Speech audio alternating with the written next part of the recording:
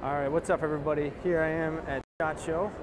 If you guys don't know me, Conor Olstad. I don't get on camera a ton because I am usually doing behind the camera. So I'm shooting this with my phone right now. But as you can see, I'm at SHOT Show right now. So there's a Sitka booth right there, and I'm just kind of hitting up everybody, letting them know about what we do at Midwest Flyways, and I also run my own media company, so I'm soliciting those services as well. But yeah, gonna go see. I was at the heavy shot booth this morning, and they have a cool new shot coming out, the Snow Goose shot that's coming out, and so that's gonna be really sweet.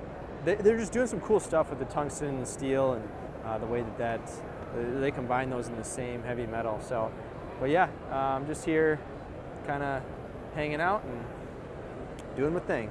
One thing I forgot to mention about heavy shot is that if you, this is the guy who was talking to me at the booth, because we were talking about doing a pattern testing video, and if you test out heavy shot, it doesn't compare directly apples to apples with, like, if you did a 2-shot, you actually have to drop down to 4-shot because their pellets are so much smaller, and so yeah, there's a 2-shot size difference.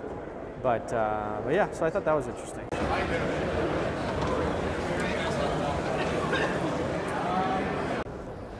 All right, so just got out of chatting with Sitka, and man, let's talk about them for a second here.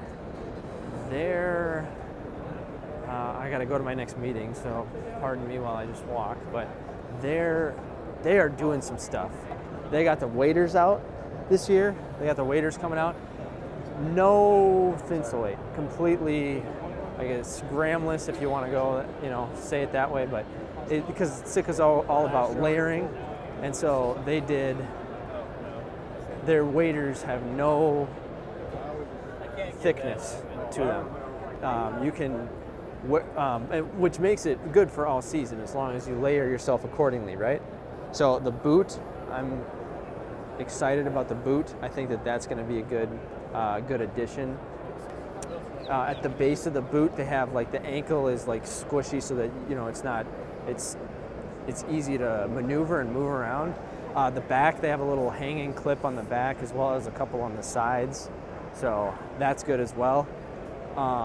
But yeah, it comes in a zippered version for $949, so under $1,000. Hey, that's pretty good for Sitka, right? And then it also comes with a non-zippered version, like just a slip-up version that everybody's used to, for $849. So the non-zippered version has a kangaroo pocket, and the zippered version has the 2 hand pockets. So the zipper's obviously waterproof.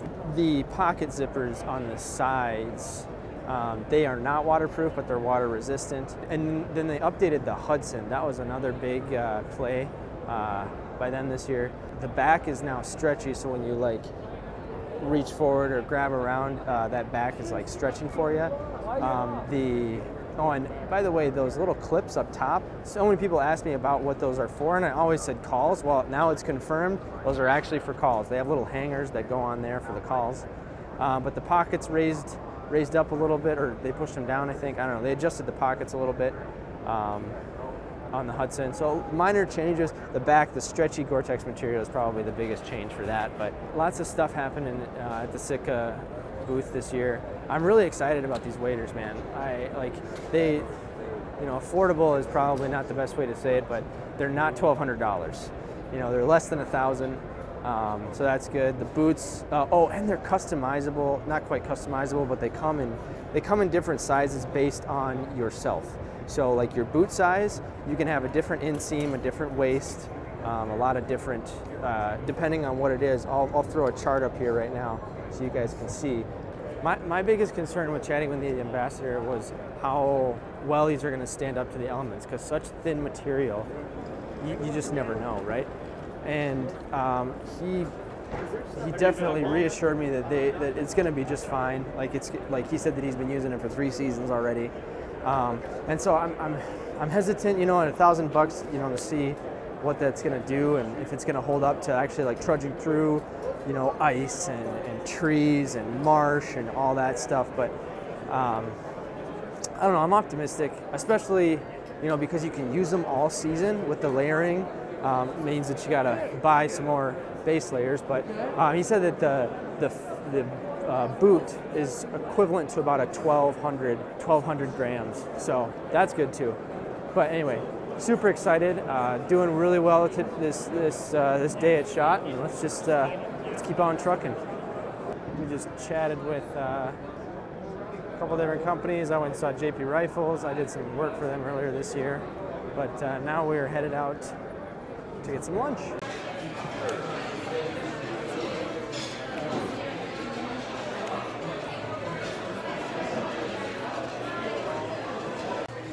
All right, finished up with lunch. We went to Sushi Samba. It was pretty good, pretty good. I did not get the sushi. I ended up getting the duck because it was probably the best duck I have ever had. Sorry, Cal, but this just doesn't compare to yours. So definitely, if you're in Vegas, check it out. But yeah, it was good. Back to the floor. So I just swung by the Benelli booth, and I was checking out some of their products, and they had the SBE3 out last year, and I was really interested in it because obviously I'm a big Benelli fan. I got the Benelli M2, did a review on that, but the SBE3, they fixed the main problem that Benelli has, and that is the battery. So when you knock the gun, when like you set it down in the blind or whatever, and with the inertia system the way that it is, it bounces out and the battery comes off, right? So it's crazy annoying because then when you bring the gun up and you shoot it, you're not able to hit the firing pin, or the firing pin isn't able to hit the shotgun shell with enough force, therefore you have like a dry fire. It's not quite a dry fire, but you get what I'm saying. So anyway, I was super annoyed with it. I didn't know what was going on with the gun.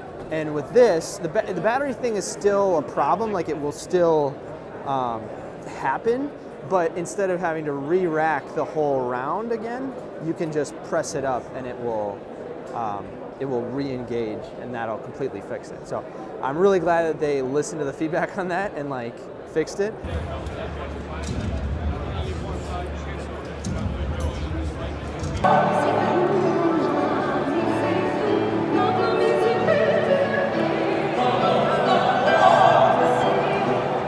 We are not outside right now.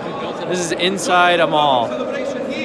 No windows. I have zero idea which way is north, south, east, west. We are inside right now. It's kind of crazy. It's been a great day chatting with people. Highlight was definitely the Sitka waders.